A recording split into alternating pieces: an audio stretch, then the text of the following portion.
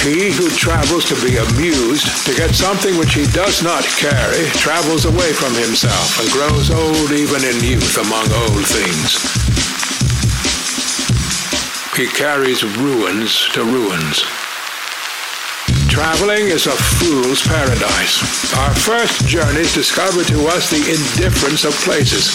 At home, I dream that at Naples, at Rome, I can be intoxicated with beauty and lose my sadness. I pack my trunk, embrace my friends, embark on the sea, and at last wake up in Naples.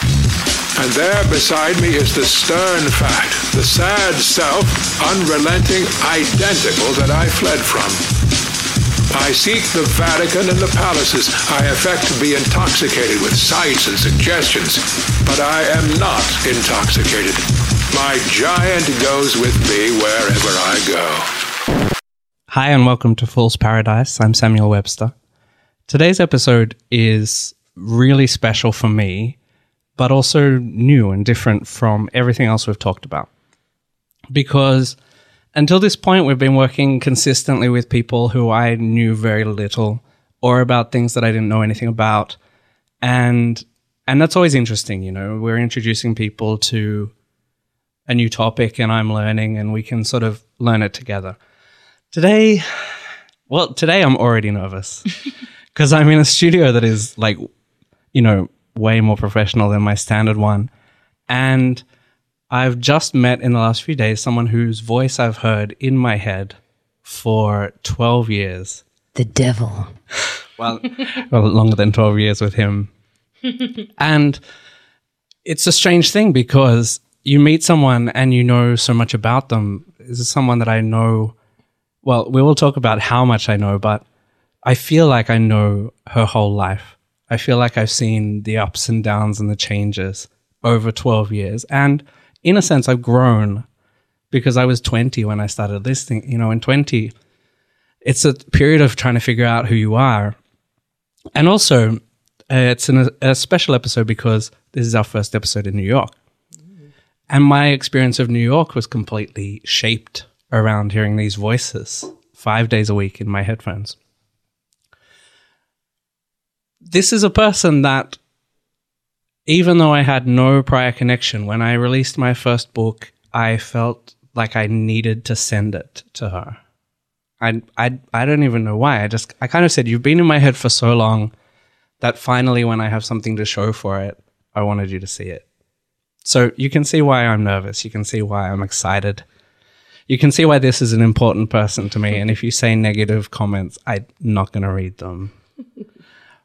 Without further ado, I'm actually going to ask her if she'll introduce herself. So who are you, Mr. Guest? My name is Chemda. I believe you're talking about the Keith and the Girl show, which I play the girl in. And I play the girl in my life as well. I know we just spoke about that you're going to ask me who I am. And right away, I'm just like, I don't fucking know. I'm like, that's the biggest question you can ask me. Sure. And then I thought of, duh, that's why I want to tattoo a question mark on my arm. I am ever changing. You know, I know that question I can only answer it in this like spacey mind space, you know. What if I change the question? Okay. Who do people think you are?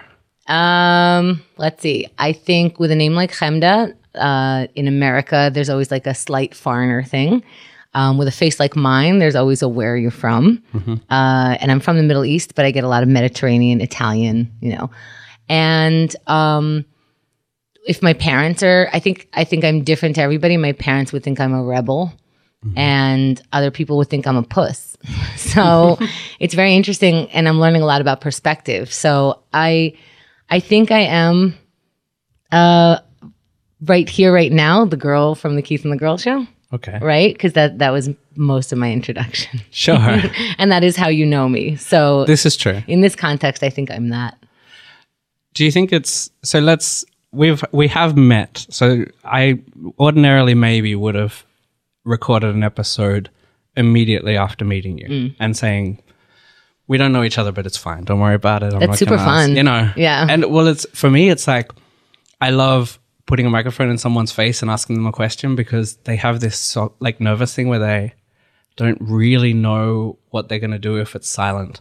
So they come up with something.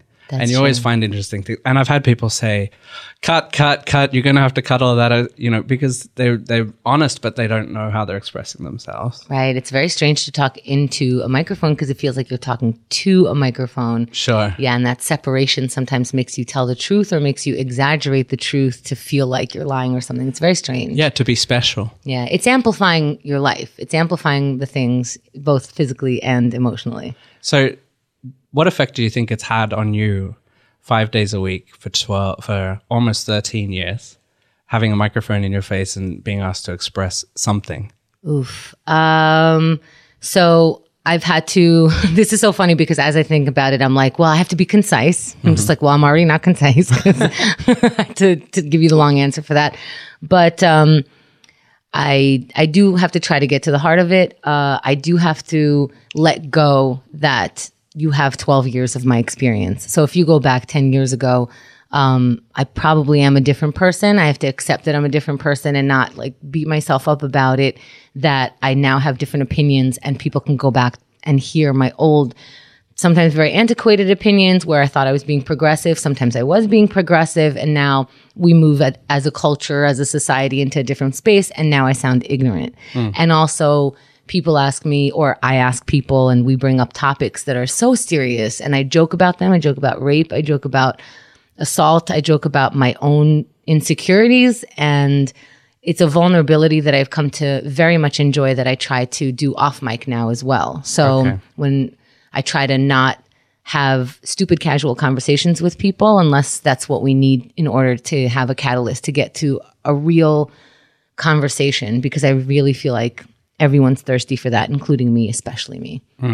So has your personality changed in that you are more likely to express your true opinion in any place that you end up in? That's so funny because I always thought I was saying my opinion, and then the layers start, uncovering where you start realizing some of the stuff is not as black and white as you thought initially. Some of the stuff is, you were so adamant, or I was so adamant about, being an outspoken woman, an outspoken Middle Eastern woman, just a person. Don't even call me a woman.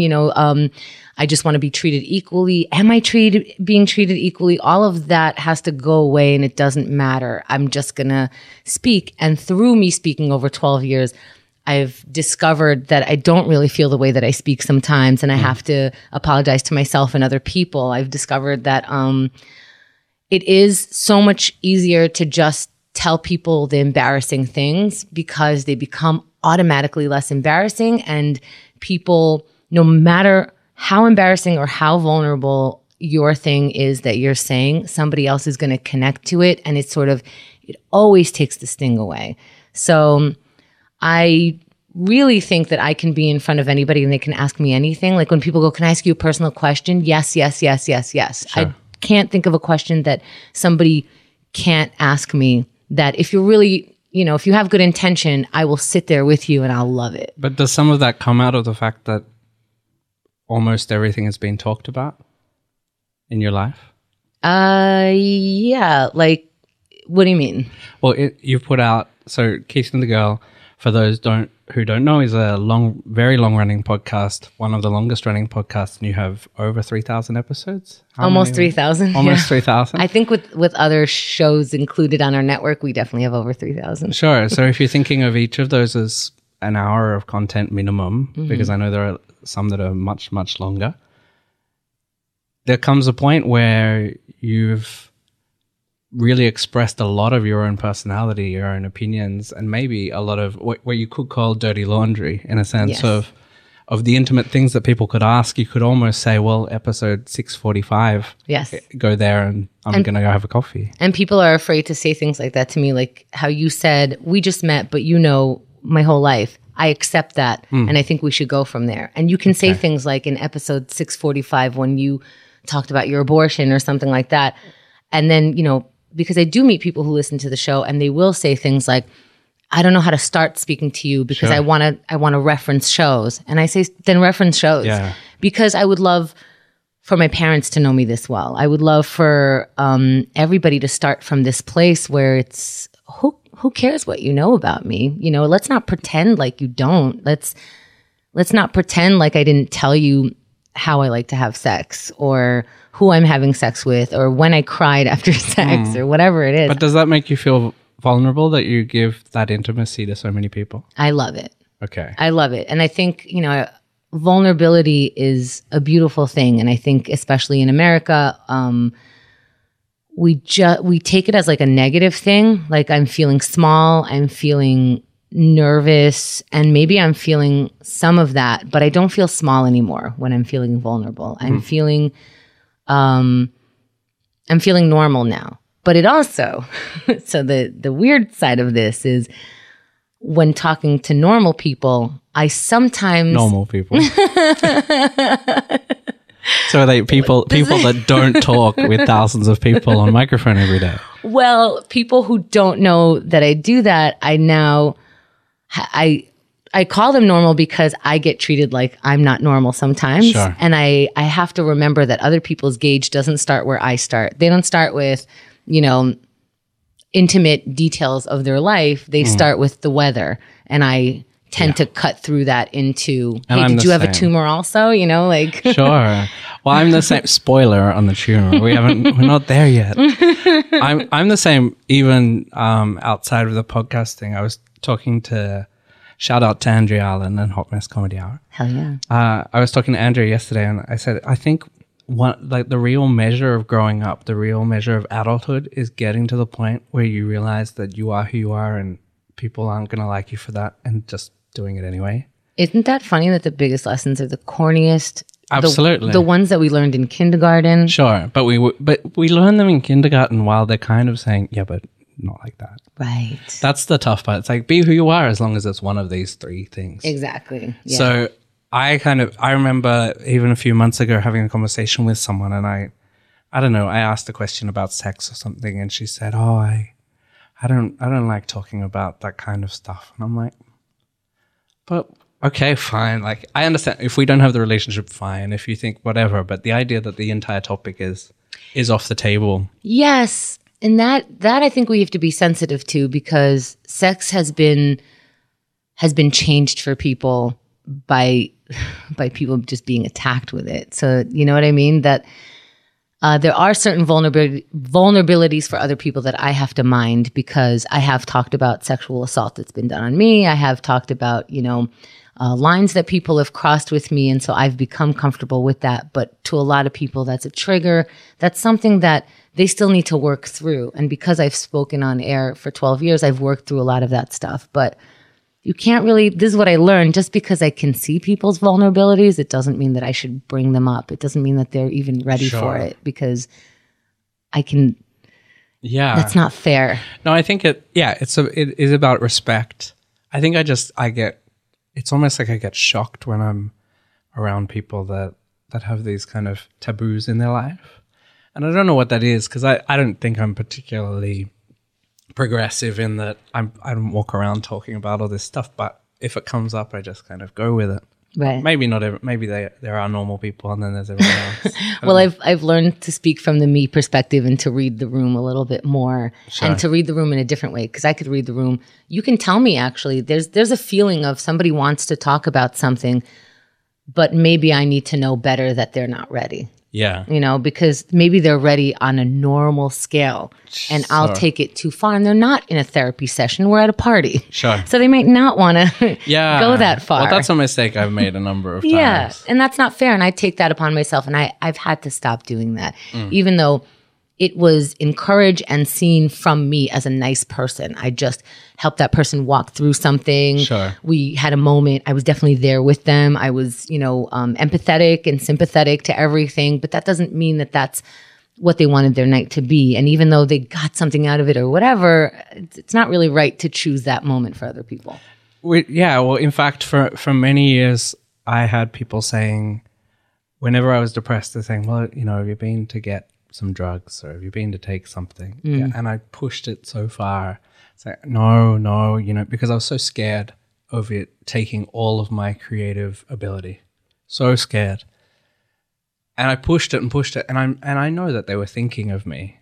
Like Right. it's no one wants to put people on pills. Like it's just not a thing. They I wouldn't say no one, but we're talking semantics Sure. now, and I'm getting too. well, friends necessarily, Right. shouldn't. Everyone's well intentioned. Sure.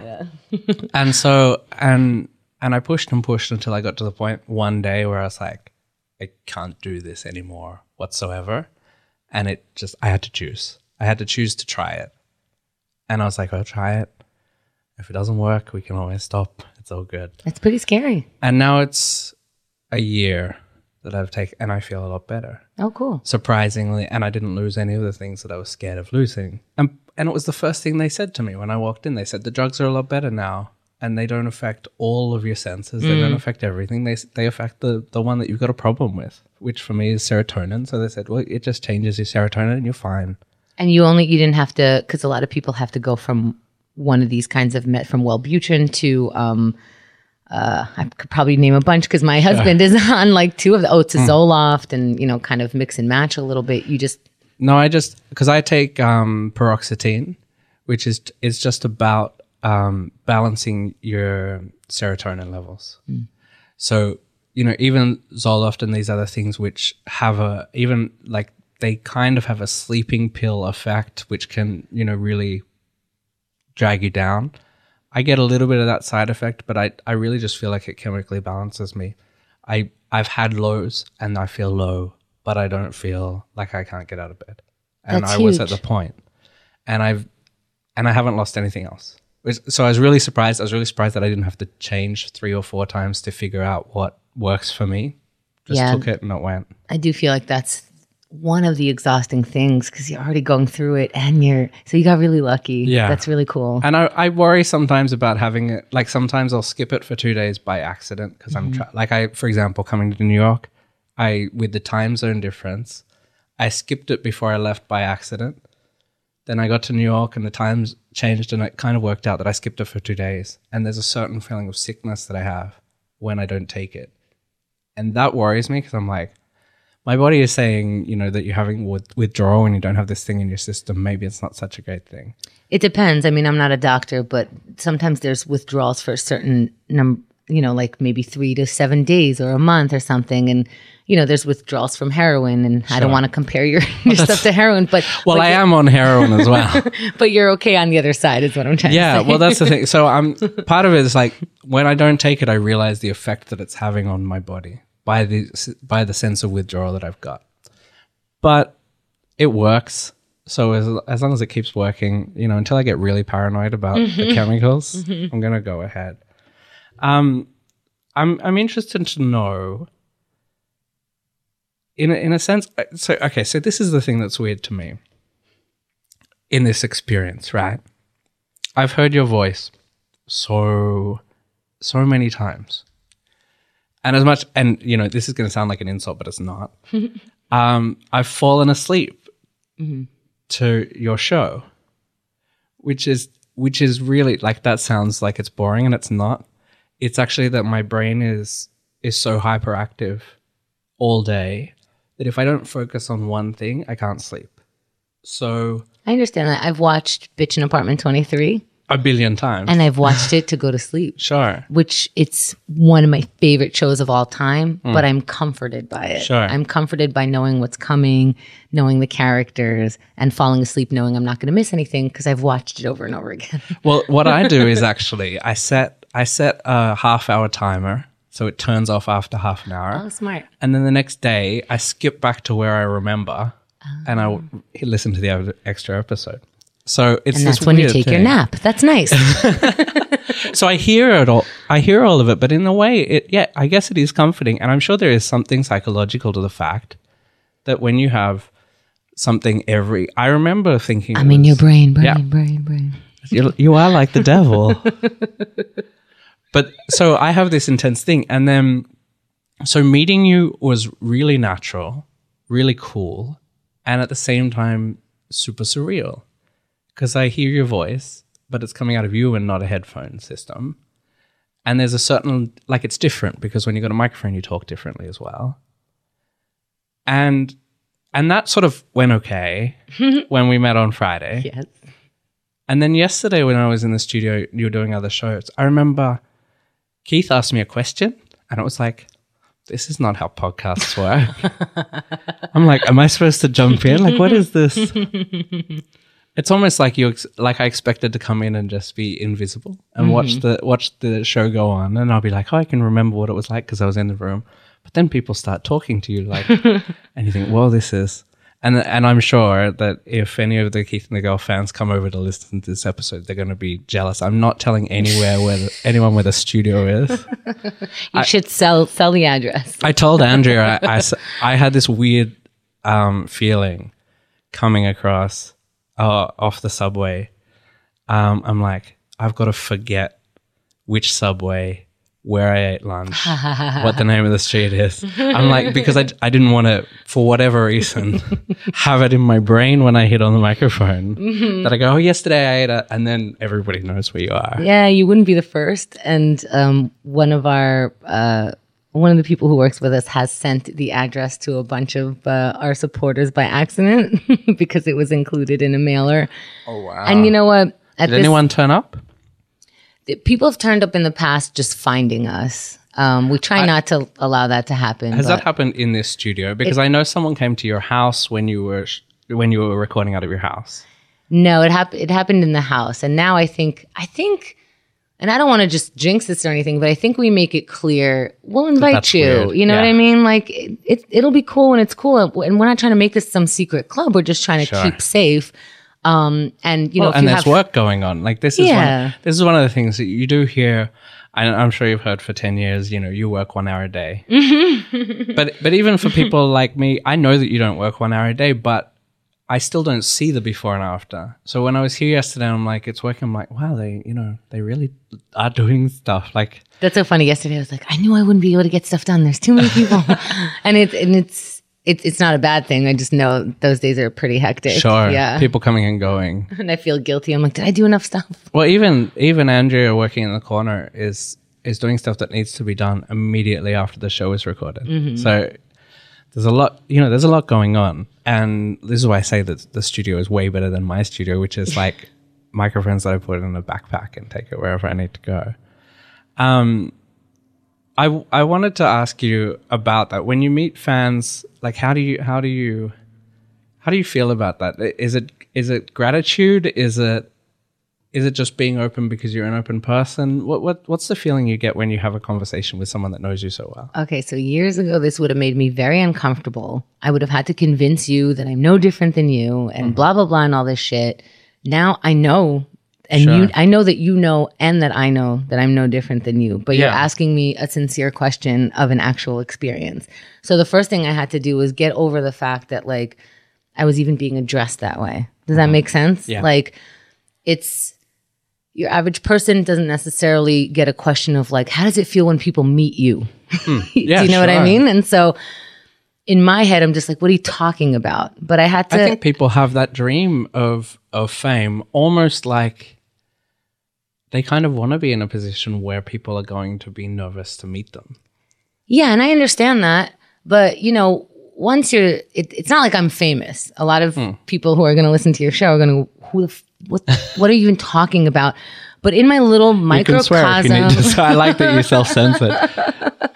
In my tiny world, I am a tiny celebrity. So so sometimes I've come across where I'm with a friend or with someone and somebody recognizes me, and then when that person leaves, the person I was already with says, "Are you famous?" And I'm like, well, no, not if you have to ask me that. Yeah, you know what I mean? Exactly. And so, but at the same time, they didn't have that experience when somebody recognizes them and asks for their autograph or something weird like that. Sure. So that's the first thing I had to acknowledge that. The second thing is I had to ask myself, how do I feel about that? Because there is that, do I desire being above everybody and having someone come nervously ask me about that? Luckily, no. What I do like about it is that I know if you're acting that way, that means that you've listened for a while. I totally get why it would feel weird. And it is my job to make you feel comfortable because...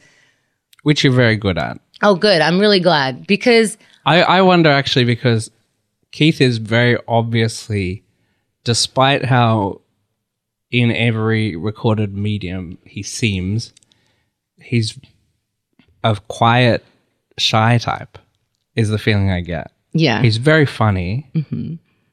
Like seeing Keith on the live show last Friday, you start realizing that he just talks funny. You know what I mean? He does actually talk funny. Like, this is the thing. He does have the speech impediment thing, but he talks funny in that you're almost listening and you're like, wait, that wasn't a punchline, but it was funny. Mm-hmm. And that's the feeling I get also listening to the show, and it's the feeling I get hanging out with him. But when the microphones aren't on, even when we were out at the TBS, what's the New York Comedy Festival, mm-hmm.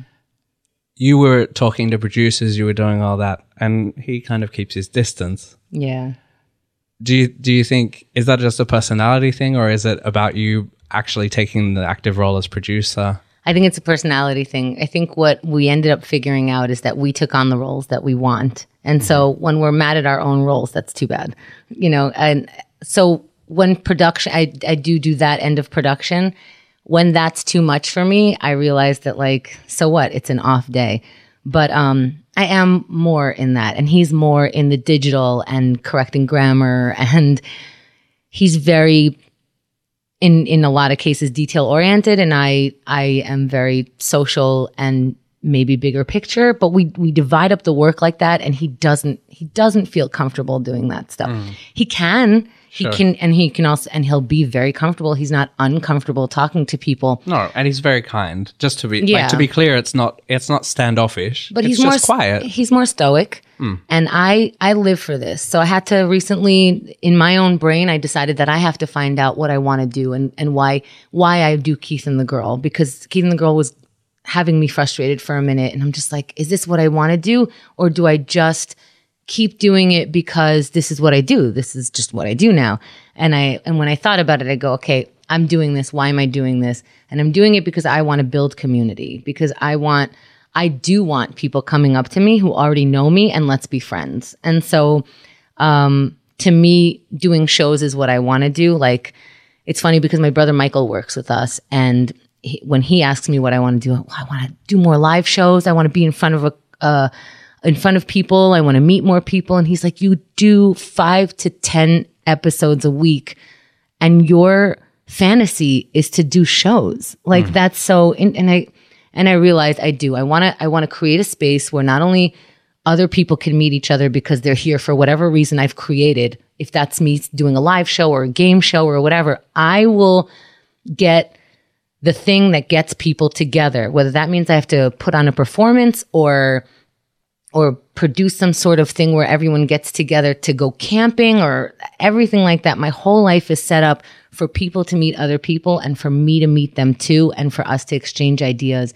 And when you say I'm different 12 years ago, it's because so many different kinds of people came into my studio, told me their experience, and I told them mine, and we had to learn and grow, because otherwise you're not listening. Sure. That's what I want out of this. I want to meet you. I want to meet other people. I want you to meet someone else through my show and have a baby and like tell that story, and we're getting stories like that, and I am so satisfied. I had a theory on it, which is slightly different to how you've just put it, but I wonder what you think about it. When the show started, one of the reasons of you being the girl, the name aside, one of the reasons was really that it was almost a supportive role. Keith wanted to do it and said, I don't want to do it by myself. Will you do it with me? I think it was 100% a supportive role. Do you think that in those first few years, you took on the producer role almost to kind of deliberate? Like he takes this, he's in a sense the host. No, we didn't. Nothing was deliberate. Because now I feel like you're equally co-hosts in terms of how much each one talks, how much each one brings to the show. You're much funnier after 10 years, like a lot funnier. Which could be that you were funny before and didn't talk as much, or it could be that you hang out with comedians all week and everybody gets funnier in that way. But I wondered whether in those early years it was about taking on a role outside of the show because you were a bit skeptical about being necessarily on the show. No, I just saw that people were responding, so I'm like, let's go meet these people. Let's see if they come out. There are people going we're listening to your show every day.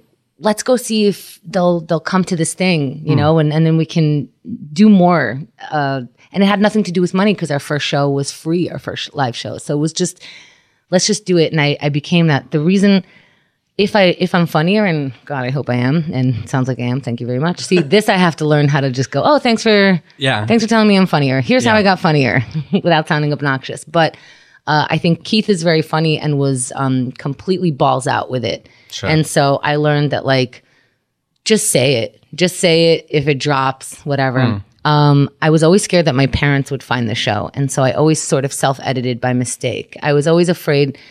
I didn't think I was because I thought I was saying everything on my mind. But as soon as, like, one last argument happened with my parents and one more good conversation that happened out of truth happened, there was a shift where I'm like, that's it. That's it.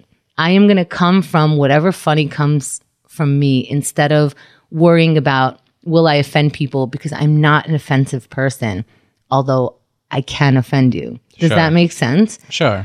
I will talk about sex, and if you don't want to hear about sex, and my parents-in-law listen to this show sometimes, and they don't want to hear about my sex life, they turn it off or down. Yeah. And then they raise it back up when it's not that. And they don't agree with my politics, and they hear it. And, you know, so as far as I'm concerned, my intentions are good. I'm going to have to be a little more ballsy with it. Yeah. I know what you mean. I think, speaking of, I kind of wanted to talk about that idea of living out, let's say, so living with an energy that consistently goes towards the people you meet. Yeah. One thing that I can't see today, but I saw yesterday, Chemda has a big scar down the middle of her chest. Oh, yeah. And across the boob. Which a lot of people would cover up. And this is something that you went through and something that people who listen to you, in a sense, went through. Like, I remember hearing the first time about you being worried.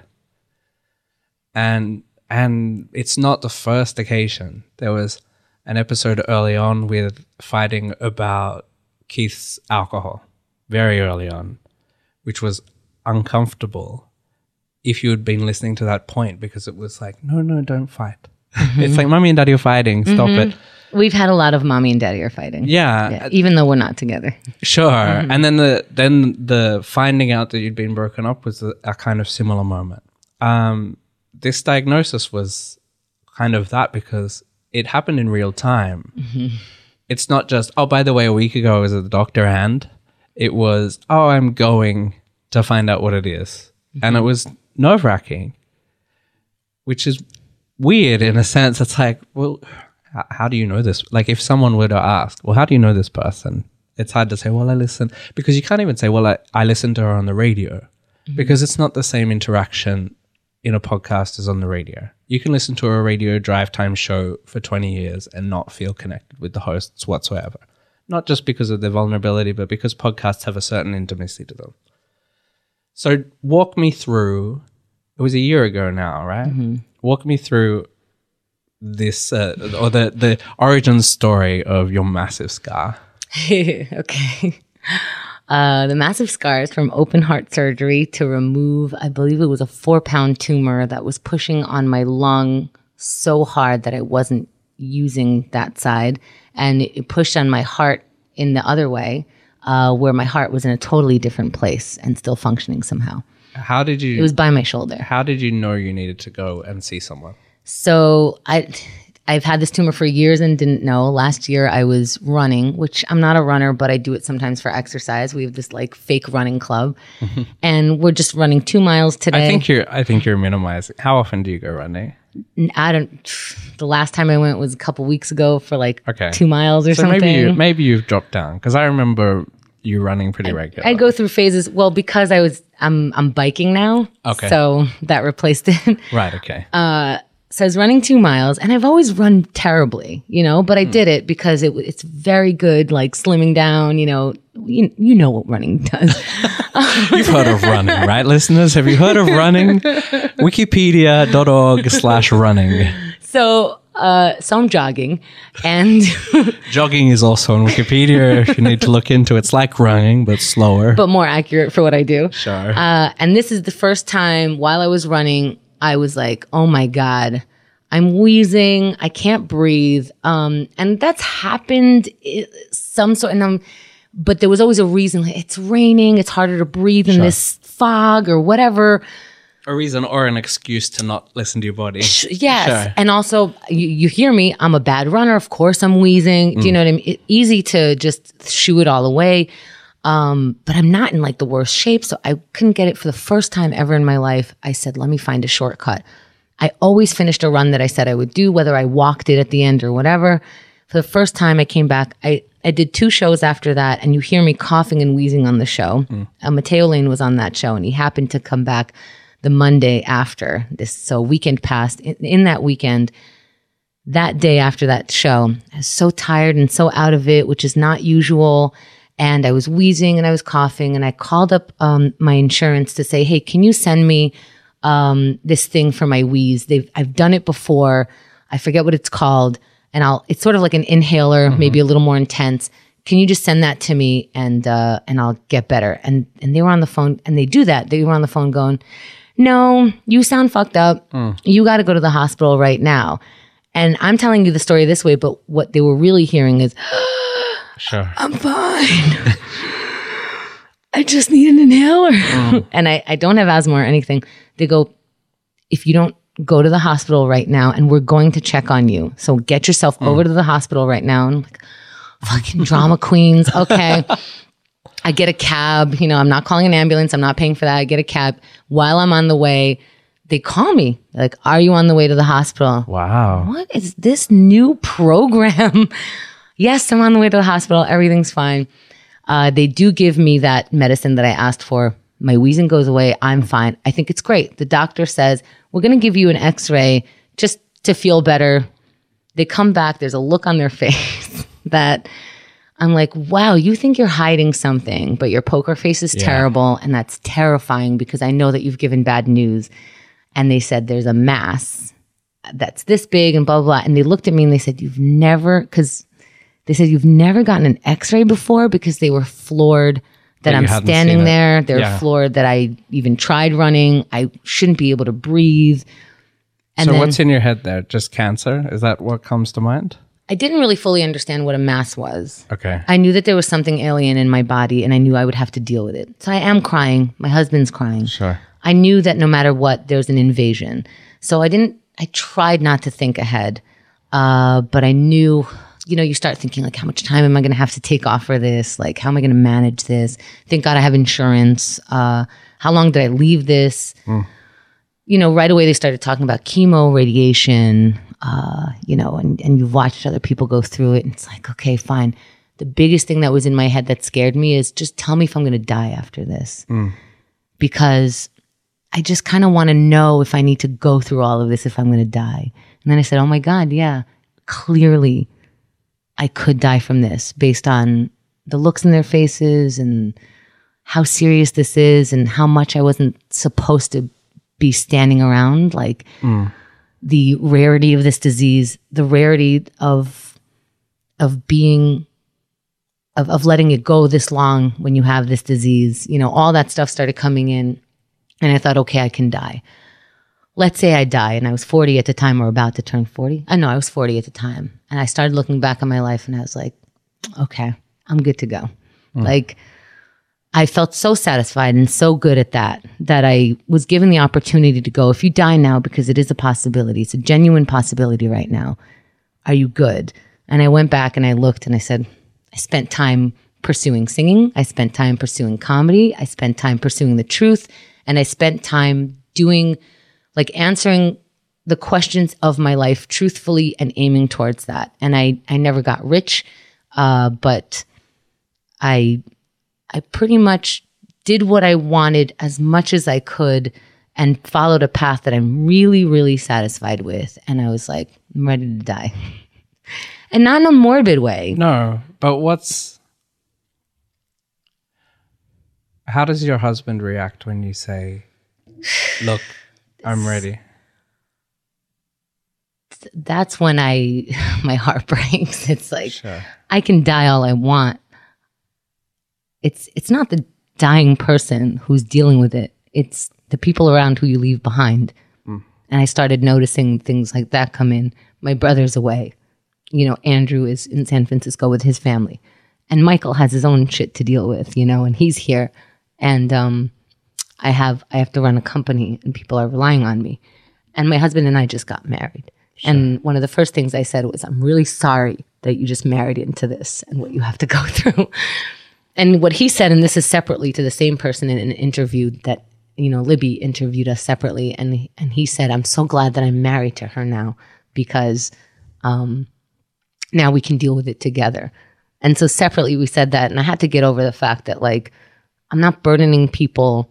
I have to just go through this and he has to go through it also. But our marriage did, without realizing it increased in challenges that we later had to deal with afterwards because we were so busy dealing with, are you going to die?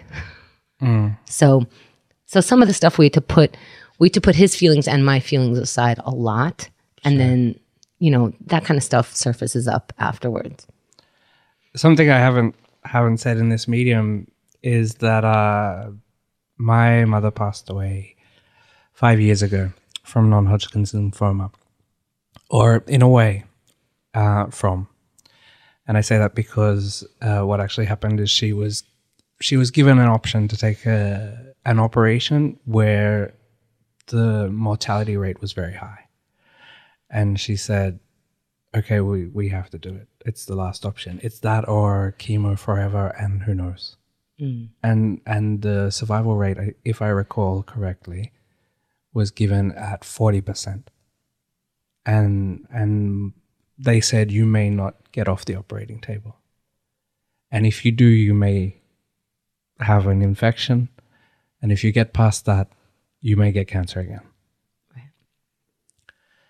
And she resigned to it by the time the operation came around. But before that, I remember when we got that news, that the news that was the option was the killer. Because what do? Do you say, well, you can't do something that might kill you when the other option is it might kill you anyway? And I broke down. And I was in Italy, and this is one of the saddest things for me. I was in Italy, and I had a flight booked for 2 weeks after her operation. And she said, and I said, look, I'm going to change my flight. I'm going to come home. If you're going to do it now, I'm going to come home. And she said, look, they've explained it to me. They've said, you're going to have the operation and then you're going to be drugged up and you're not going to know what's going on for 2 weeks. And she had another operation in which she was a month in the hospital and asleep 95% of the time. And she said, it's just like that. So she said, you're going to come home and I'm not going to know you're there. And she said, I'm really proud of everything. And you're there doing what you want to do.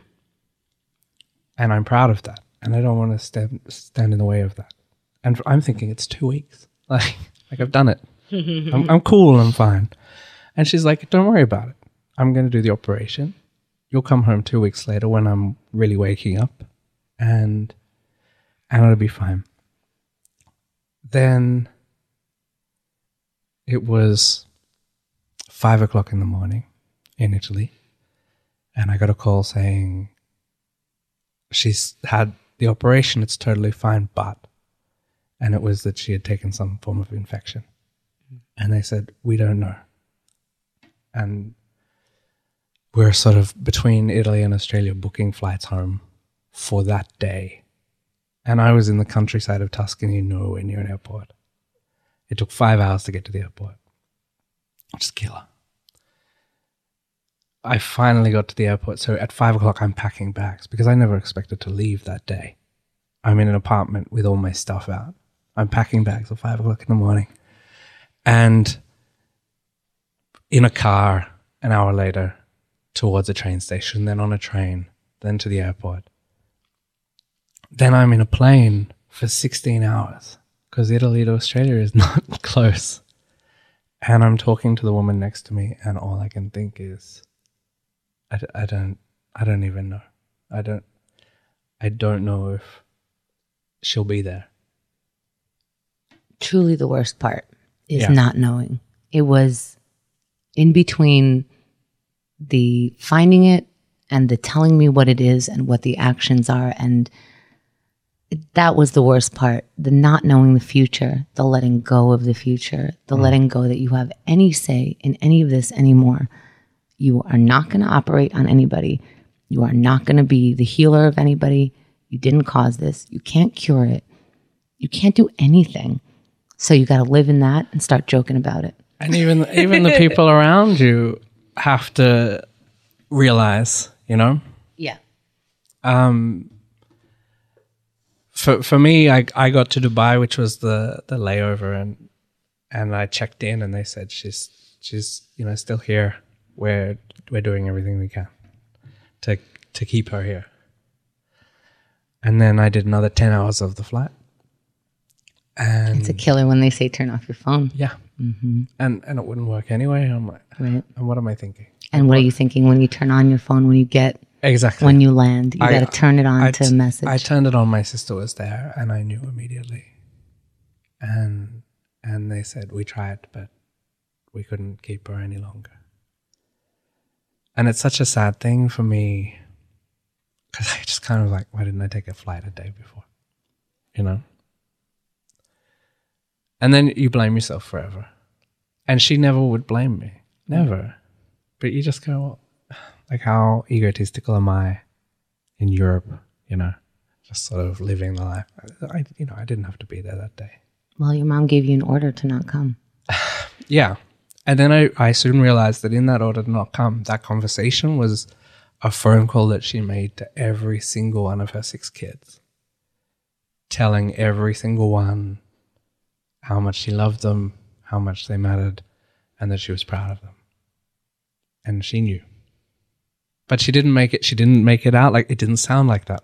It didn't sound like that until she was gone, and I looked back. It sounded like every other conversation, but she said everything she needed to say. And I think she, we were talking about the panic of, will I die? I think she had gotten past that panic. Because you have it every day. What do you do if every day is, will I die tomorrow? It's not. It doesn't become that. It's a choice. It's a rough choice. And I think some people who have a diagnosis right now can shake a fist at me of telling them that there's a choice. And I chose that if this is going to kill me, that's fine. Sure. And if this is going to change my life, that's fine, wherever it goes. And if this is going to, whatever it does to me, it's going to be okay. And I'm going to just do whatever I can. I'm not saying that I was a bundle of joy the whole time, but my biggest fear was becoming a bad patient, because it's hard. You're in the hospital, you're getting like needles every day, and you're getting, people want to visit you, but you're not always in the mood. Yeah. And people want to help you. You're not always in the mood, but you're forced because you're on the ground. Sure. Literally, I couldn't sit up. So I needed help at every turn. And it's very humbling, and it's beautiful. And what I really got, and I think your mom got this too, is I got to go to my own funeral. So I wasn't the only one who thought that I was going to die. As soon as people on the show, it's like you said, I said it in real time. I would go to the doctor, and I would literally get here. I mean, the doctors took forever. You could just lose your job over this. I felt very lucky to have this job where I go to the job. By the time I come here, the on-air sign is on. I got to do the other work some other time. Sure. And I go, I just came from the doctor. This is what he said, and then I got comedians laughing at me, and I got the doctors laughing at me because I would ask questions. The comedians would go, hey, do you have the kind with teeth? And I'm like, I didn't bother asking. And they're like, put that on your list. I made a list of people, asking me. I would ask them if it had teeth and hair, and the doctor didn't even know where I came up with this from. And I'm just like, well, we're not going to laugh about this. Sure. Well, it is about, having to deal with the same thing every day either forces you to break down or figure out how to deal with it. You know? But if you I was very lucky. everyone that thought I was going to die started writing me letters. So I got to hear my own eulogy. I got to hear what I did for people. And it's only going to be positive because I'm about to die, right? Sure. So it was the most beautiful thing that I started producing people's funerals in my head, like, because we all need this. And I got so lucky. My mother planned her entire funeral. She said explicitly what she didn't want.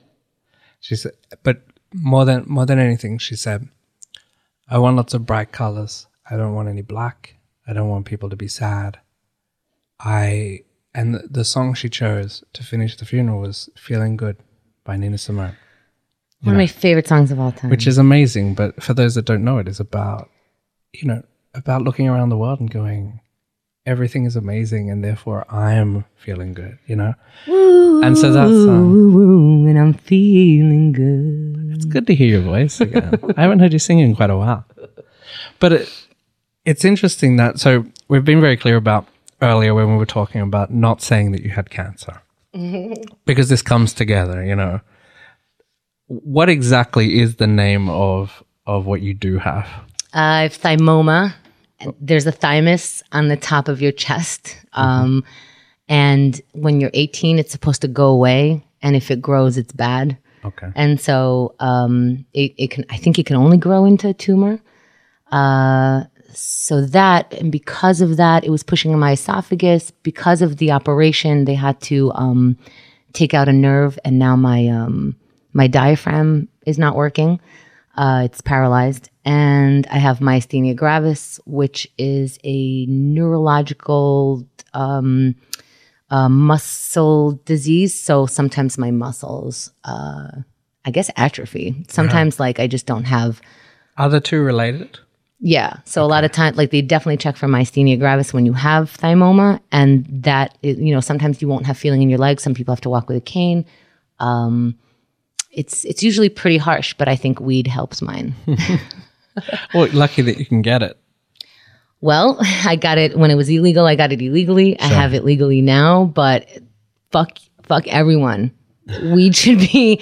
I mean, this is part of why I resent what people think about weed and what they made me think about weed. That it's just this stony drug for losers and, weak people, where I've been running a business on it now for quite some time. And it really has helped me get through a lot of things.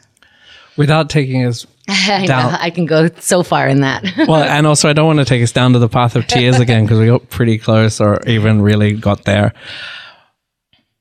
You are, let's say that you're estranged from your parents. Mm-hmm. And on top of that, they also live in another country. Yes. And this was well decided and well known to you before you got the diagnosis. Mm. What's the reaction when you realize that they're going to find out? They're going to have to find out sometime, whether you tell them or someone else is going to tell them. Do you think, well, I'm going to go back on it, I'm going to call? Do you think, no, I'm resolute? Oh, that was scary. I don't know, because I knew my mother would call me. Mm-hmm. I don't know about my dad, and they're still together. And I thought, will I pick it up? Is this fair not to pick it up because it's your child, even though you're not talking? This is your child who's getting cut open. Open heart surgery for a 40-year-old. I was the youngest person on the floor. Sure. It's strange. But that went bad. They were on vacation while I was in the hospital. My mother didn't know while she was on vacation. My dad did, but he doesn't really know how to deal with his feelings. And they didn't really know how to deal with it. So by the time my mother knew, and here's the thing, my brother had a second baby. Andrew had a second baby while I was in the hospital. And so they came from Israel to the United States to see the baby. Sure. And they left without seeing me. And so I don't know if I gave my mom a chance to see me or not. I don't remember the timing of it, but I don't know how to navigate that. It's a very difficult thing because Does that hit you when they leave? Does it throw you down? The worst thing is that it hits me constantly, is that I'm I have grown to get over it a lot more than I used to. But, it's your parents. So you kind of fall into, I fall into a feeling like, wow, that's really sad every once in a while. And yeah, when I needed mommy and it would have been nice, I have to understand that that's not really available. but not just for me and not just because of my mom. My mom's great. My dad's great. They did a lot. But you can't just because you're sick, you can't just because you're sick ask somebody else to be a different human being who responds to you differently. And it's one of the things that I had to really make sure that I can't decide that my parents are going to very specifically love me in the way that I want or need just because I'm sick. In the same way that I can't love them the way they want and need because they're sick, because our minds are sick. One of us, we're both probably right. We're both probably angry for no reason. We're both probably going through it. And I go through waves of like, I went through an angry phase, like you can come all the way from another country to see a newborn baby who's not going to remember you and who gives a shit. They have enough help while I'm in the hospital. I could easily start feeling bad for myself. But my father had cancer. He had to, open his thing up. I'm having similar things as his, he went through it. I wasn't there at his hands and feet fixing him. He's got a wife. I have a husband, and people live their own lives. So is there a point where you have to decide, or you have to think, okay, I've made a decision to not be in touch. I've made a decision to not keep the door so open. Maybe I need to let that go for now because I'm sick. Yes, I thought of that, but I thought of it. There's too much going on for me to make any major decisions that didn't get pushed my way. And because they didn't push this time, I didn't have to make it. She called twice. I ignored it twice, or I missed it once and ignored it once. And then she didn't give me the option anymore, which I thought was fine. Whether she was being merciful or I was, or that's just what they want right now. I don't know what they want. They want a daughter that doesn't exist, and I can't give them that. So it doesn't matter if I'm sick. But recently I've been like, they should really know, even though I'm not talking to them, they should know how great they did. They should know, my mother should know that she is a wonderful mother until you hit puberty. How do you get that message through to them? I wrote an email that I haven't sent. I'm in Al-Anon as I've been for a while, and I'm about to go through the steps. And in the steps, you write an inventory. And I think, I happen to be doing it in Al-Anon. I can do it with a therapist. I'm about to see a therapist too, whatever. I'm going to write down my grievances, and would it be smart if and I'll write it all out, and I'll approach it from wherever I am when I'm done with that. Does that make sense? Yeah. Because right now I do want to, I just want to get in touch and go, you know what, you're great. And if you die tomorrow, you should know that you really did your best. And whatever I'm dissatisfied with is probably unfair, even if it is fair, because I got a great childhood. Everyone has problems, so that's okay. It's I really could. I could sit and talk with you for hours. and we went and had coffee before, and it says I count Chemda now, and as a friend, as much as it's weird that I know you so well. It's beautiful. But we've had a nice connection, and it could have been much more awkward, I'm sure. And maybe that's partly me. Maybe it's totally you. I'm not sure. Oh, I've made things plenty awkward in my day. Yeah. Everyone gets their turn to make it awkward.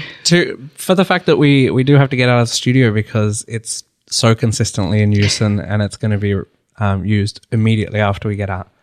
I'll bring things full circle, which is when I met Chemda in New York for the first time, it was weird because we were going to the same place, and she was on the escalator ahead of me, and I was like, oh, that's her. And I'm like, I hope she doesn't see me, because then I have to say hi immediately, and I'm not ready, right? And I was with Emily, and I said, Emily, that's her, and I don't know what to do. And she said, okay. Oh, that's her. Oh, that's interesting, this whole thing, right? Then we get to the top of the escalator. I'm like, it's okay. She's ahead. She'll go in. And you get in the elevator, and I'm like, we have to take that elevator. So I go into the elevator. I'm like, hi, I'm Sam. I'm like, we're just going to do this. And she said, hi, how are you? And I said, I'm a bit jet lagged, but that's the deal. I got in yesterday.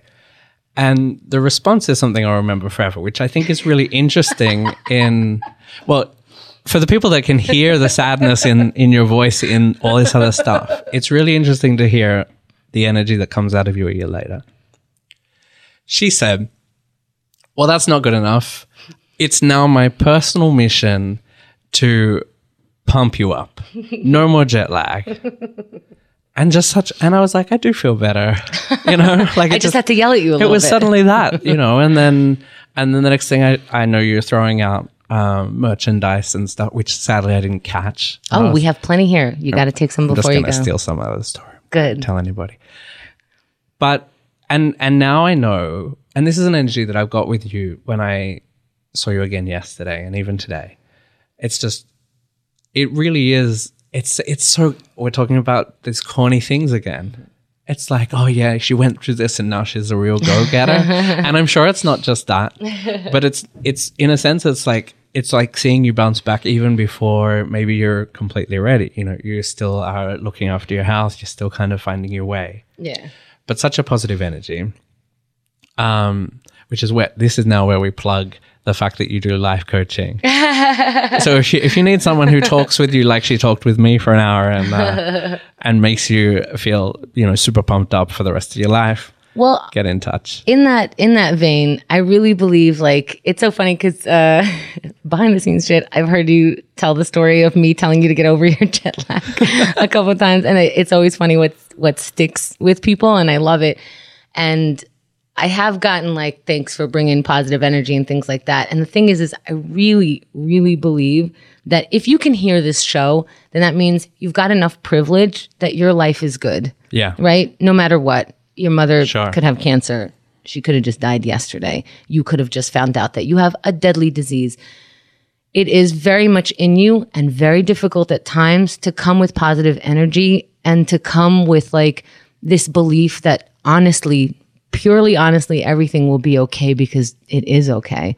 And I do think we need reminders, which is why we go to therapy and why we socialize. And I do think that it is very important to have a handful of things to go to when you start sliding down that negativity, because I have been depressed. I am a depressive person. I do get somewhat manic and energetic and I have a lot of energy, but I have come to just live in gratitude. Serious, everybody if you just want to do it just for your own success, every successful person, if you ask them what attributes their what kind of attributes can lead to success, live in gratitude. Tony Robbins, Gary Vaynerchuk, probably Jesus Christ. Mm-hmm. Everyone says, wake up in the morning and that thing that you feel right away where, I got to face this day. I got to go to work. Stop it. Stop. And I know it's hard. And I know that sometimes you will need medication to do that. And that's fine too. But if you are finding yourself do that, this is just one trick. As soon as you wake up, tell your brain to stop, because you do have that power. Because you're listening to me now, you have that power. Just go, I'm just going to thank myself, the universe, whoever, for something first thing in the morning and for something before I go to sleep at night. And I promise you, your life will get better. Corny again. Wow. But I promise you. I'm just thinking, how am I going to follow this up? we finish with this, and I've got to, well, thanks for coming. It's nice to meet you. And by the way, I don't cover that scar. I never did cover that scar. I see people looking at it. It's not covered. It's just that she has I have a shirt on. A shirt on. I had a shirt on yesterday, but shirts are different. Yeah. But I never wanted to cover it because I never wanted to uncover it. It's not anything. Sure. It's a scar. Ask me about it. I had open heart surgery. That is incredible. My tit was on my shoulder while people were bugging into my heart. I mean, look at my scar. It's magic. It's wow. Wow. I should have died, but they were able to open me up and put me back together. And all I have is a scar. Look at my scar, photograph it, enlarge it, and put it on top of you. And just know that's not the thing that's ever going to bug me. I will take scars all over my body. I'm just sitting here. There was a tumor in my heart and you took a knife to me. Wow. Come on. This is miraculous. It's huge. It's ginormous. You can't be sad. You can't. I refuse. I refuse. I think that's good. I refuse to be sad. Yes, I refuse. And sometimes I actually do have to refuse. I go, oh my God, I'm getting sad. No, refuse it. And not in a weird way where you're just stuffing down your feelings. Why am I sad? Is this real? Are my feelings fact? Can I get over this? What are the 5 things that I set up to do for myself? Do I need to go to a meeting? Do I need to meet a friend and cry? Do I need to sit here by myself and actually feel the negative feeling so I could push through it to the other side? But whatever it is, it's happening and it's fine. It's okay. It'll be okay because it is okay. It'll be okay because it is okay. Yes. I think that's Jerry's final thought for today. I think that works well. So if you're for the first time hearing Chemda's voice, the obvious choice is to go to keithandthegirl.com. Please Subscribe on iTunes, Stitcher, everything where you can find podcasts. Where you can find good podcasts, like they say about good books. Anywhere you can find good books is where the book sells. Oh, yes. Add you that. can find us anywhere that you find good podcasts. Ooh. And I'm using your technique. You'll hear that now on Keith and the Girl. And you're Chemda on Twitter. Yes. And Keith and the Girl on Facebook. And I just want to say thank you. Thank you. This has been amazing in a completely unexpected but hopeful way. And I can't say this is the best episode because there are other guests, but it's the best episode. Well, you are a delight, and this has been super easy and super wonderful. And I hope to meet more people like you, and I'm really happy that I met you. Thank you so much for this. I really appreciate anybody who's interested in hearing me talk. And it all comes down to that. I've got to know. This was literally just to get more listeners. I'm into it. Yeah. Well, the thing is everyone's like, well, we've been podcasting for so long. People ask us, how do you get guests? How do I ask? And it's like, please, we want to talk all the time. Get whoever you want. They'll say yes. Just ask people to talk. People are dying to talk. Okay. So now you all have to subscribe because if this was all for nothing. Thank you everybody for listening, and check out Chemda, and we'll see you next time.